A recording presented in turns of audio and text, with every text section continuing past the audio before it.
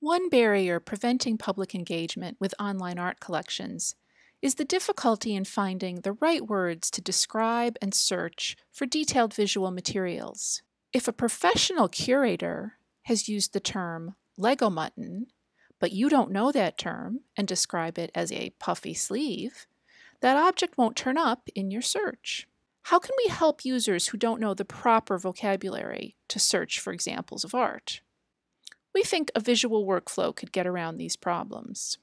What if we take some of these complicated terms and their many synonyms across time and around the world and think of them rather as concepts represented by images?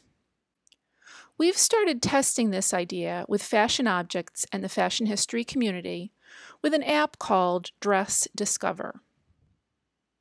Imagine a student using this to do a close reading of an object, or a volunteer helping a museum to enrich their digital presence.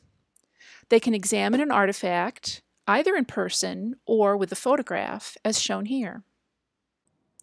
The app consists of a series of screens with different features depending on the type of object. Each feature option is represented by an image in a grid. Here you see that we've just begun to fill in images and definitions, adding openly licensed content as we find it.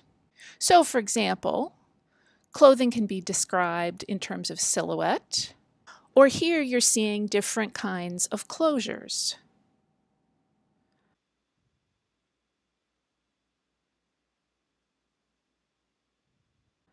Next are choices for necklines, and so on.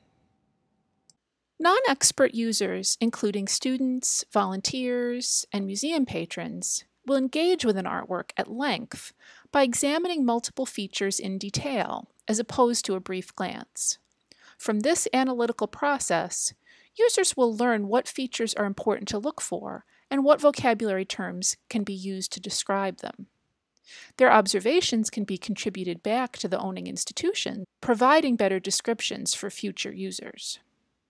After the work is done to align needed terms and synonyms with the associated images, these visual grids could also result in a query and work in reverse as a search tool.